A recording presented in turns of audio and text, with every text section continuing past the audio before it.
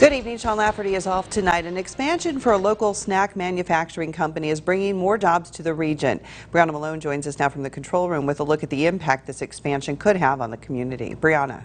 Jill, Shearer is expecting to make an economic impact as they look to hire people to fill new positions within their company. A multi-million-dollar expansion with Shearer's is expected to be completed within the coming months, adding 93,000 square feet to the property to increase their productivity efforts. The expansion will also bring opportunities for people in Erie. We will be hiring about 50 additional people for the expansion. Those include maintenance technicians, machine operators, sanitation technicians, and some others, just to name a few.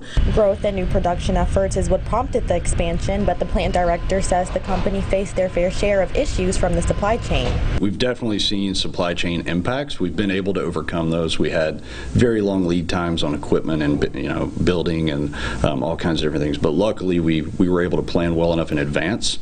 So we're still on track with our startup date for the production line that's going in, as well as the occupancy of the warehouse. The expansion of Shearer's and the additional jobs is expected to have a positive impact on the local economy. We did receive some grants from the state that really helped us to push this project through, but all the way across the board, we've really it impacts all of the county.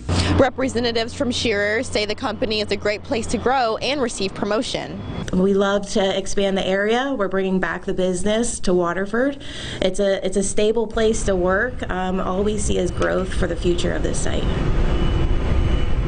For more information on those positions, you can head over to our website, YourErie.com. Jill? But that is an impressive build out there. Brianna Malone, thank you.